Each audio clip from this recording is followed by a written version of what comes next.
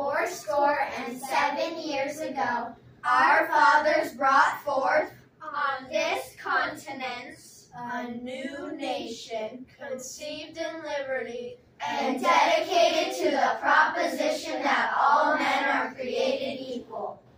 We are engaged in a great civil war, testing whether that nation or any nation so conceived and so dedicated can long endure. We are met on a great battlefield of that war. We have Come to dedicate a portion of that field as a final resting place for those who here gave their lives, that that nation might live. It is altogether fitting and proper that we should do this. But in a larger sense, we cannot dedicate, we cannot consecrate, we cannot hallow this ground. The brave men, living and dead, who struggled here, have consecrated it far above our poor power to add or detract.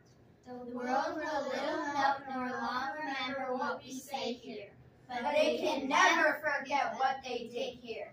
It is for us, the living, rather to be dedicated here to the unfinished work which they who fought here have thus so far nobly advanced. It is rather for us to be here, dedicated to the great task remaining before us, that from these honored dead we take increased devotion to that cause which they here gave their last full measure of devotion. That we here highly resolve that these dead shall not have died in vain, and that this nation Under God shall have a new birth of freedom, and that government of the people by the people,